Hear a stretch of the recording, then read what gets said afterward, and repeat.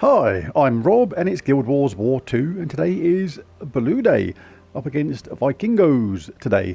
Now this could be my last Guild Wars video for 2 or 3 months, I'm not sure yet. We're going to see what happens. The trouble is I don't think there's much value in showing these Guild Wars fights at the moment because I am in a new guild.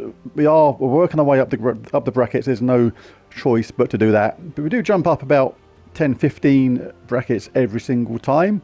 So, I don't know. I don't think there's much value in showing these fights. They're not that interesting, I don't think. But let me know what you think in the comments. I'm not sure.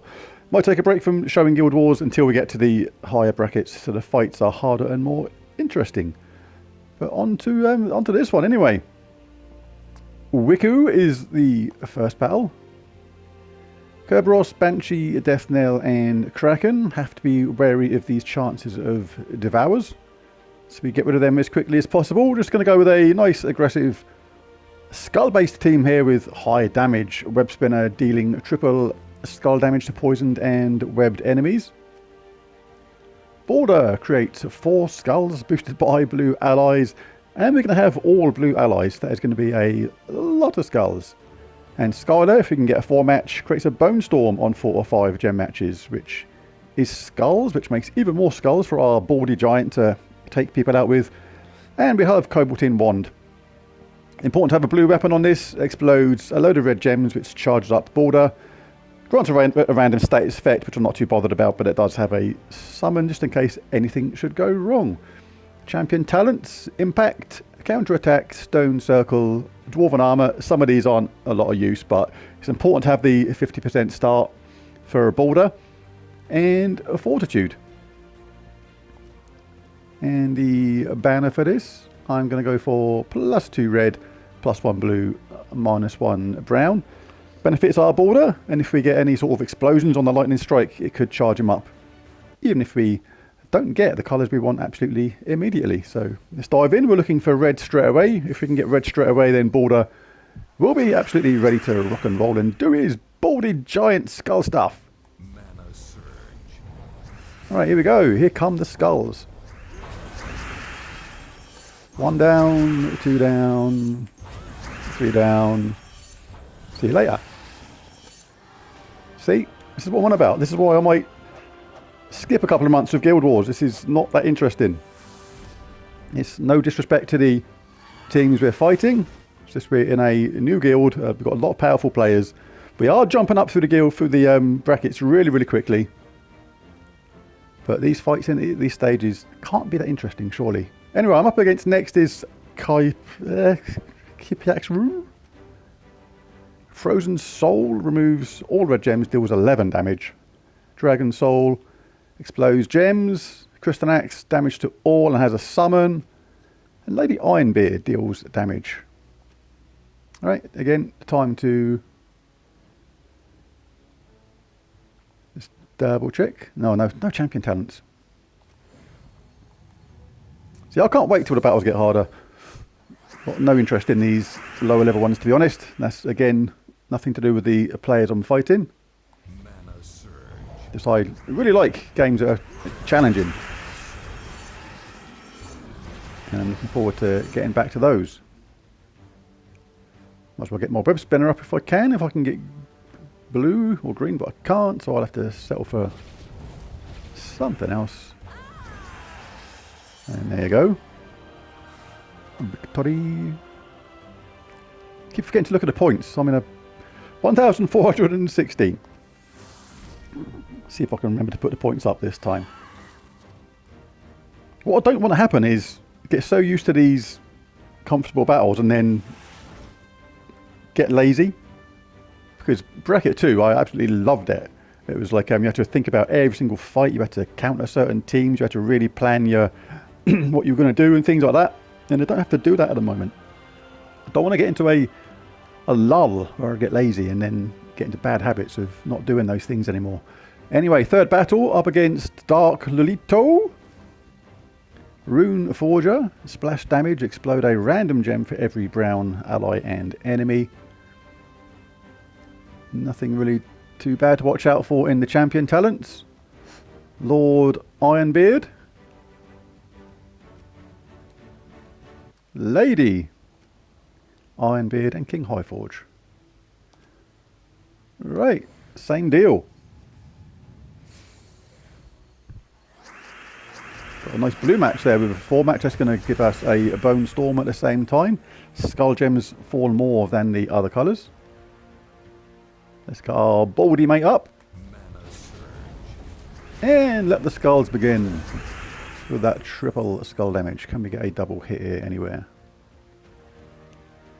Don't think so. Got a lucky one though. Settle for that.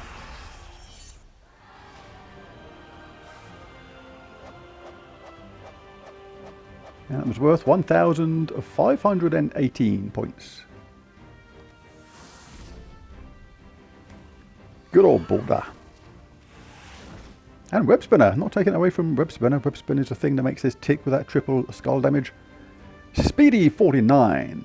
Summer's Fury deals damage to all enemies and creates 6 red gems. Nothing going on regarding entanglement at the start, which is what you have to watch out for with this team, with my team, because it's rendered poor at the beginning if you start off entangled. And then Ranger deals damage to an enemy. Used to love that troop in the early days. Atlanta, damage to all enemies. And 15 damage to all enemies. So, okay.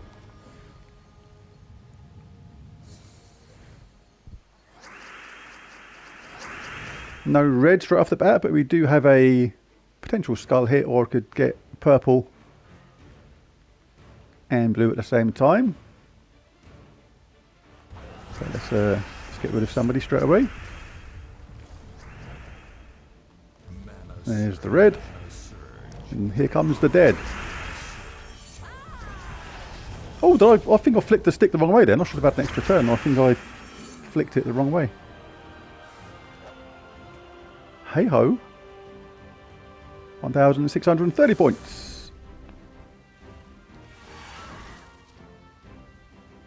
And Shmoo is the last opponent.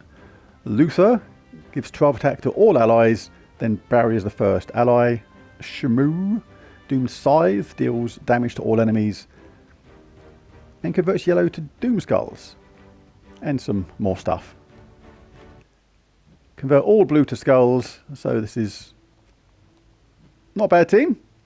It's just hindered by the lack of damage done by the team, because basically, like, the higher your level goes up in the game, the more kingdoms you increase your power and things like that. It all helps push up the power of your team. And what guild you're in and how much stuff you get done. I'll do a video on that soon. So many different things affect your power. It is unbelievable. Right, borders up, loads of blue everywhere. This is not going to last long. And there it is. Oh, he's impervious, so we're going to have to do another hit somewhere. It's a good way to stop Web Spinner, impervious. Should we give Web Spinner the glory at the end? Not if there's no blue or green, we won't. And there it is. Alright, so as I say, this probably might be the last Guild Wars video I show for a couple of months until we're up in the higher echelons of the better, more challenging brackets. It's just that I just don't think there's a lot of value in showing these fights. I'd appreciate what people think in the comments. I don't know, but because on one hand I could show a wide variety of different teams every Guild Wars just for the sake of it, just to show different possibilities while the fights are straightforward. But at the same time, I don't want to experiment too much because that gets you less points, which means overall we're not going to jump up as high as we would ordinarily if I get a high score, which everybody getting a high score in a guild helps you jump up brackets quicker. So I don't want to do that at the same time and then actually hinder the progress of the guild. So I don't know, let me know what you think in the comments. I'm a bit torn on it at the moment, but right now I'm thinking I'm going to put a hold on Guild Wars vids just for a minute until we get to the higher brackets. So we'll see what we got in total today. Web Spinner, the MVP, no surprise there.